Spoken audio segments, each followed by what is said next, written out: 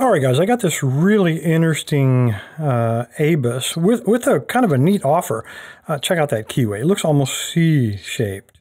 I don't know the model. I did get the box, and I don't know if this is a model ABUS V1 with all those zeros and a 43 or what, but this was folded up inside of the envelope. No keys, and the offer is if I get it picked on camera, he will send me the keys. So let's give it a shot. Give it a try. All right, I'm going to have to make sure that nothing is pinched. As I said, I don't have the key for this. So I'm hoping I'm not pinching it in the vise. He looks like let me tighten him a little more. Let me find a tensioner here. I don't think these guys are going to work. Let's try this guy. He will work. Yeah, that will work. There's a pin right there in the very front, so I don't want to put it up against him too much. This is actually something I made. This was a real serrated tensioner.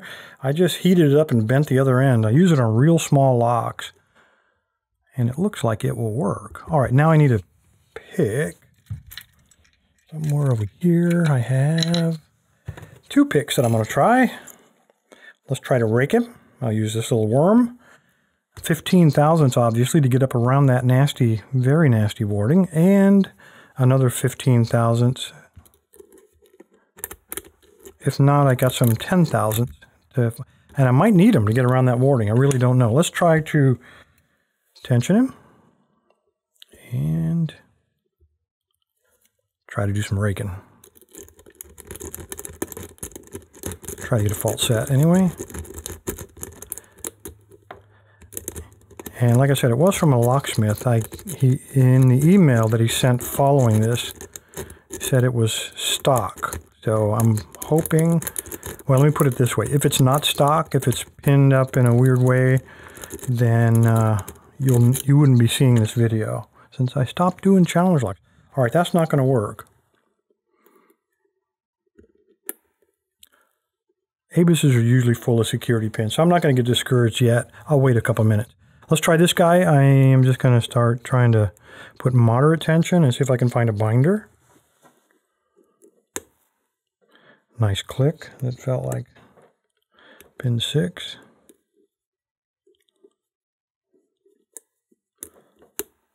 Pin 2.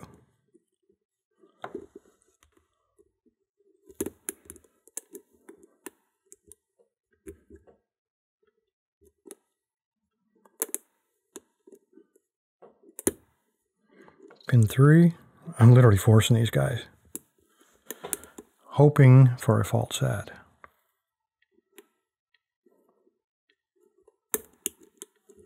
That was the warding.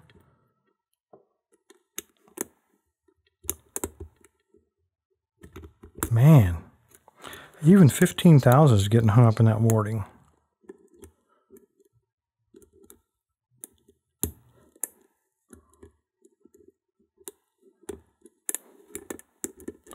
All right, I'm going to reset this. I think I'm doing something wrong here.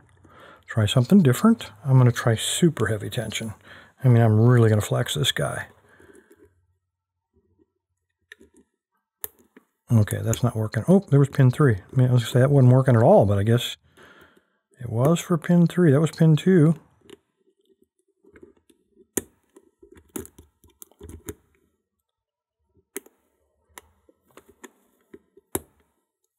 It was 5.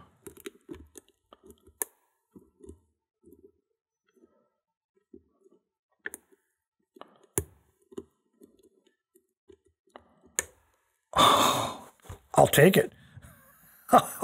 All right, we do have a false set. I did not expect that on an ABUS with really heavy tension. Again, it might be I was going to say it might be a trick pin, but obviously not. Here we go. Why don't you send me those keys? Anyway, there you go, guys. A ABUS replaceable core. I want to say it's the V1, but I really don't know.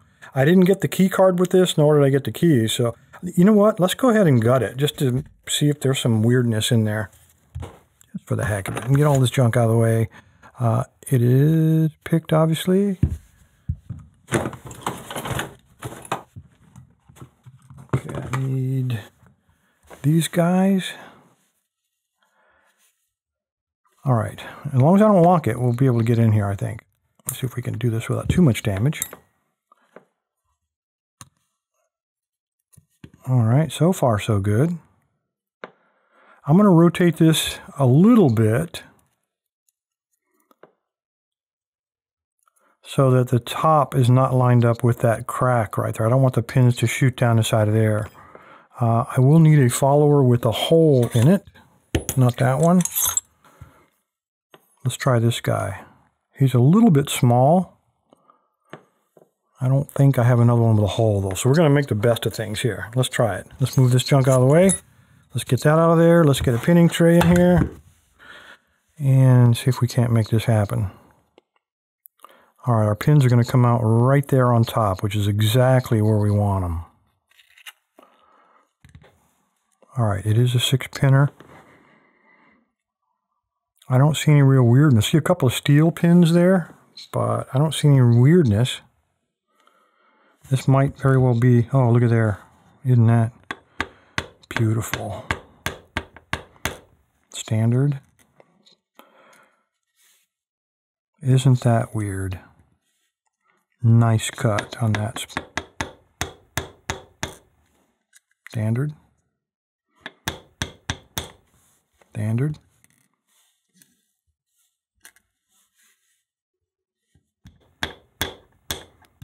Oh, he was number 6. And all these are standard, guys. Nothing weird that I can see here. Completely stock. There were no anti-drill pins in this, which is kind of surprising in a supposedly right out of the box brand new. I guess they don't put them in all of their locks. Maybe it's a special order item. I really don't know.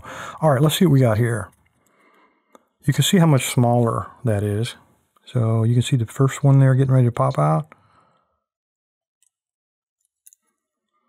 We got a standard. It's a steel pin.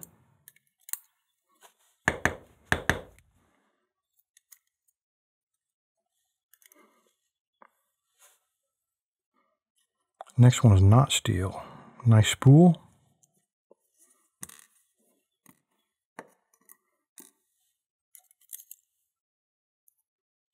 I don't know where he flew to. Don't worry about it. We don't. Oh, he fell back inside of there. Cool. Next one is a. Look at that. Beautiful. I love these guys. If I can get him. There we go. Next one's a spool.